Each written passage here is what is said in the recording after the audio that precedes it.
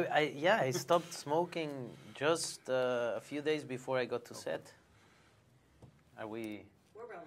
Oh, I didn't we know we are were rolling. I was just making conversation. Now, I want to know, Will Ferrell is probably the best improviser on the comedy scene today, and he can't improvise in this movie. So that's kind of like going up against Michael Jordan, knowing that you're not going to be playing basketball against him. So did you feel you kind of had the upper hand there as in terms of the language? It's like asking Michael Jordan to play on his knees, no? Like, Yeah, let's have a exactly. match, but you'll stay on your knees. No, I have to say that Will was allowed to improvise, but no, not with words, you know? It was all physical.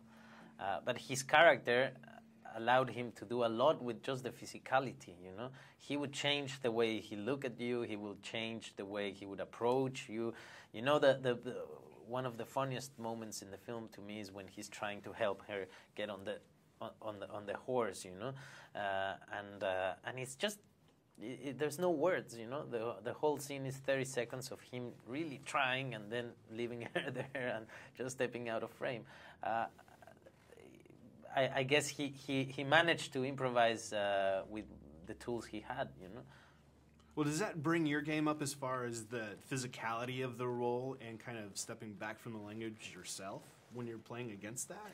In fact, no, I was allowed to use words, and Well, I was I know, but so I was just happy, wondering. you know, to use the words because also I knew what was happening, so I could use it for, I mean, to make it work, you know.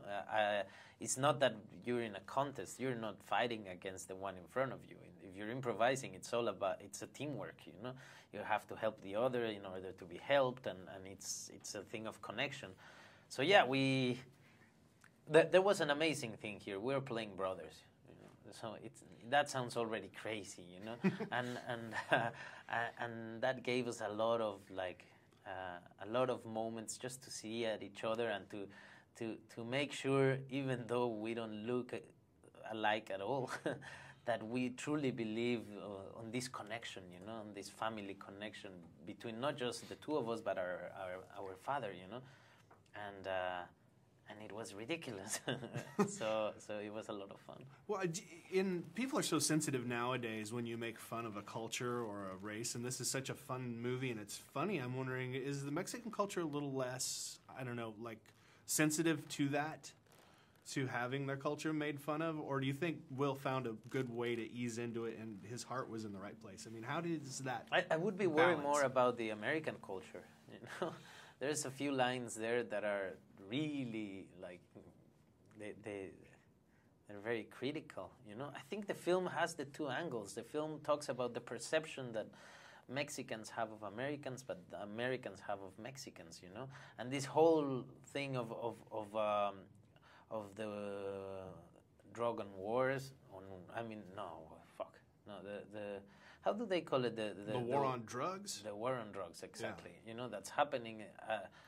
It is an issue we share, you know, and I think the film is pretty clear about that. You know, that wouldn't exist if there was not a big market here, and I think the film makes a lot of fun also of American culture through these characters.